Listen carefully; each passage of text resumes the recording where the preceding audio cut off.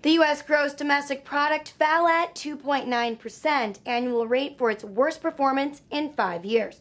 The Commerce Department reported Wednesday. Growth has now been lowered by 3 percentage points since the government's first estimate was published in April. Analysts blame the severe and prolonged winter for the economy's first quarter woes, but data on employment, manufacturing, and services sectors point to a sharp acceleration in growth early in the second quarter, the Chicago Tribune reports. A sharp drop in demand for military equipment drove a 1% drop in May for orders for U.S. durable goods, USA Today reports. The Commerce Department, which released the report, said that excluding defense, orders rose 0.6% in May after falling 0.8% in April. Factories reported higher demand for steel and other metals, computers, and autos.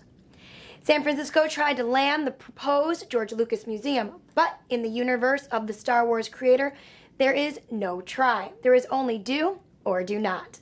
On Tuesday, Chicago did with its announcement that it had landed the future home for Lucas's epic collection of art and movie memorabilia. The museum is projected to open in 2018.